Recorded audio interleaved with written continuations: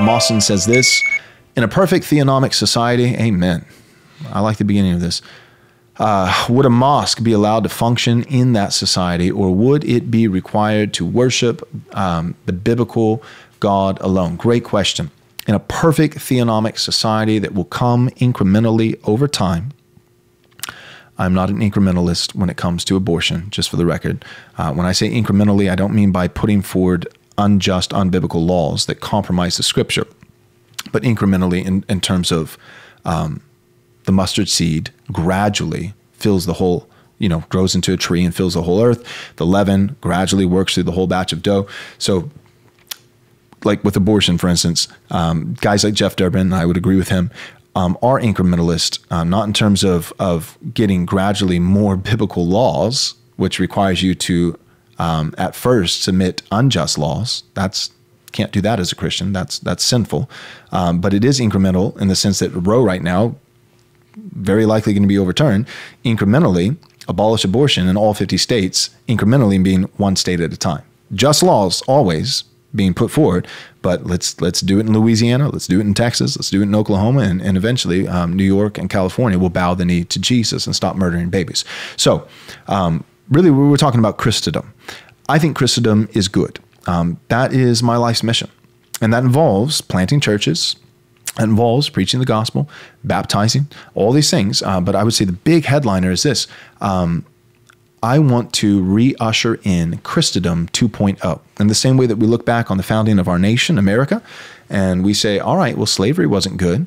But I think it's important that we don't try to rewrite our history and lie like the 1619 Project, but rather we say, okay, slavery's there, but that's a bug, not a feature. And slavery was eventually abolished because the founding of our nation was good, and we eventually lived up to the ideals in our Constitution. Likewise, looking at 2,000 years of church history, looking at guys like Constantine, looking at Christendom, and when it was in effect, or at least partially successful before, and saying, well, America had slavery, and Christendom had the Spanish Crusades. Right? So I would say, well, the Spanish Crusades is like slavery was to America. The Spanish Crusades are to Christendom. The Spanish Crusades are not a feature, but a bug. And if Christendom had been more successful, eventually over time, as they lived more consistently with Christendom and the ideals of Scripture, they would have stopped doing crusades. Okay? So that being said, I want to reestablish Christendom. I want to play my tiny little part, and it's probably going to take a very long time, and it's not going to happen as much as I want it to happen in my lifetime. But generationally, I, along with other faithful Christians, want to see Christendom reestablished. So I don't think, well, Christendom had the Spanish Crusades, so it's bad. No, I think the solution is let's do Christendom 2.0. And let's just do it better. And it's probably going to take us a few tries. I think it could be a few thousand years before Jesus returns. And so we may be on Christendom, 7.0 by the time that we finally really are getting it right. And that mustard seed is grown into a tree that's spreading its wings over the whole earth. And justice is rolling down like waters, like Amos says. And the leaven has really, a good leaven has worked through the whole batch of dough. So that could take time. So in a perfect theonomic society, that picture that I'm painting, Christendom 7.0, whenever we get it right, what will it look like, right? Basically, that's what you're asking is, as a post-millennial, theonomic, patriarchal, Christendom-loving Christian, Pastor Joel, what do you think societies and nations will look like in terms of their laws about expressions of other religions right before the return of Christ? A perfect theonomic, right before the return of Christ. For instance, will there be any mosque? My answer, no. No way. The mosques are gone. And again, I'm not a universalist. That's a heresy. So as a post-millennial, and as someone who wants to restore Christendom, and as somebody who is theonomic, and I would say a general equity theonomy, because there's a spectrum of theonomy. I would say a general equity theonomist, holding the positions that I do, right before the return of Christ, I believe at that time, a majority of people living on earth at that time will be saved. But even then, and that would be the best case scenario, right, when things are at their best, right before the return of Christ. But even then, it won't be that each and every individual is regenerate. But all the nations will be Christianized, not meaning that every individual in every nation is a Christian, but Christianized, meaning all the nations will be so drenched and so under the influence of the Christian worldview and Christian teaching, Christian influence, that they will have Christian laws and a Christian sense of justice, which is actual justice, true biblical justice. And in that kind of environment, blasphemy will not be permitted. And the last thing I'll say on this, and that's what it would be, worshiping of false gods and false religions would be breaking the first commandment, thou shalt have no other gods before me. It would be a breach of the third commandment. It's vain worship. It's a breach of all these different commandments, and many of these false religions also have images and try to make their God in the image of man or whatever it meant. So breach of the second commandment. But the point is this: it's not whether but which, right? You guys have heard me say this several times. It's not whether but which. Every culture has a reigning orthodoxy, a worldview, and it's always religious. Secularism is a religion. It's not the absence of religion. It's not whether, but which. Secularism is a religion. So it's not whether we're going to have a religious society. It's just which religion will we have. Modernity and secularism and feminism and all these, this is religious. The word culture comes from the Latin cultus. It means worship. That's what culture is. Culture is shaped by worship. Who do we worship? How do we worship? Right? And so it's not whether we worship, it's simply which God will we worship. It's not whether we're religious, but which religion will we have. And all religions have a worldview. And within that worldview, there is a reigning orthodoxy, right? What is permissible? What is true? That's what orthodox, right? So right now within secularism, we have, which is religious, we have religious priests. And these religious priests are laying out for us the new orthodoxy. Right? What are you talking about, Joel? I'm talking about the ministry of truth, right? I'm talking about this Orwellian crazy madness that we're seeing in the news right now, that Democrats, the Joe Biden administration wants to appoint a ipso facto ministry of truth that decides what's misinformation and what's disinformation and what's actually true. And it's going to be headed up by the same people that said Hunter's laptop was a conspiracy theory and false fake news. But it wasn't. Spoiler alert, it was true. So like that's an orthodoxy. That's a dogma, right? So it's not whether but which. Every society, every culture, cultus is worship. You're going to worship someone, just who and how. And it's going to be religious, and every religion has a worldview and a reigning dogma or orthodoxy of what's permissible. And then everything outside of that orthodoxy is going to be your blasphemy.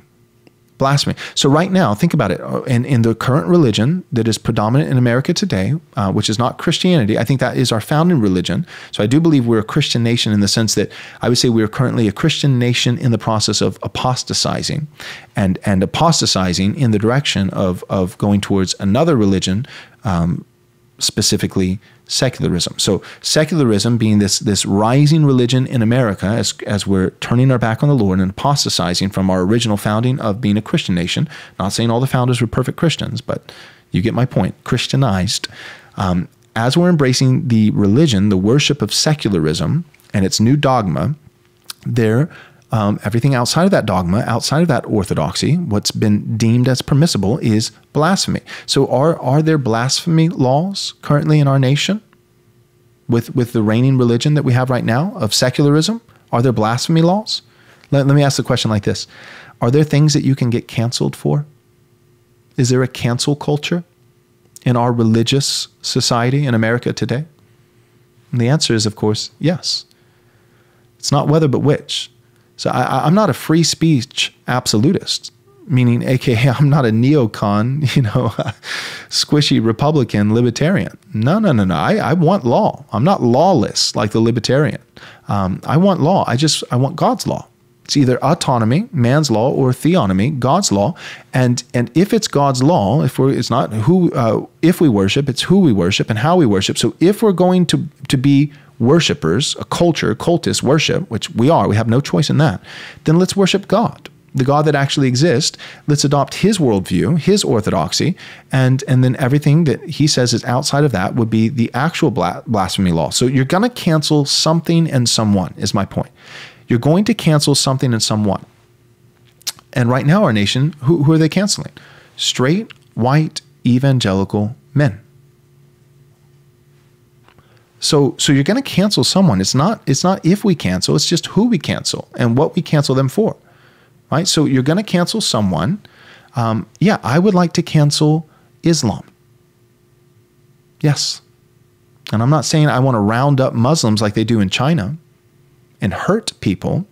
But yeah, I would say that in a perfect theonomic society, which I think we will have, it's going to take time, but I think we will have that. Yeah, Islam would be blasphemy. It would be worship of a false god. It would be a breach of the commandments, and you would not be able to build a mosque in a perfectly theonomic world, which I do believe we will have. What the penalties would be for false worship, what the penalties would be for those who blaspheme. There's a debate to be had about that. But again, I think case law that we find in Israel, and I think a lot of the penalties that you find are saying that this is the full extent of the punishment, right? So if a child is disrespectful and rebellious to his parents, case law says in the Mosaic law, civil law, that he should be stoned, put to death. Guys like Doug Wilson argue that that's the full extent. So just like we have case law in our system that was built off of the Bible system of laws, we have certain crimes, things that are deemed as crimes, and then you have the maximum penalty that can be inflicted. And so I would look at some of these civil laws with Israel saying this is the maximum. So not saying that Israel would have been in sin if they didn't put a wayward, rebellious son to death, but saying that they could put him to death. But they would be in sin if they didn't punish him at all. There'd have to be some kind of penalty. So there's a minimum penalty, right? This is the minimum fine, the minimum penalty, the maximum. And so there would be something along those lines for worship of false gods in a perfect theonomic system and society. And so somebody who is a Muslim in their heart privately, and it's not witnessable, and they're not a Muslim evangelist, and they're not doing these public things, then that would be a sin, but not a crime, right? There's a distinction. That would be a sin, but not a crime. But if they committed the crime of doing something public, like raising a mosque to a false god in a Christian nation, which should be our goal, then yes, there would actually be a penalty, and there'd be a spectrum, minimum and maximum. And yeah, no mosque. Yeah, no worship of false gods. No way. Wait. Real quick, before you go, do me a favor. Subscribe to our YouTube channel. Click the bell so you'll be notified with all our new content as it comes out on a daily basis. And if you're willing to support this ministry, you can do so by going to rightresponseministries.com/donate. Thanks so much. God bless.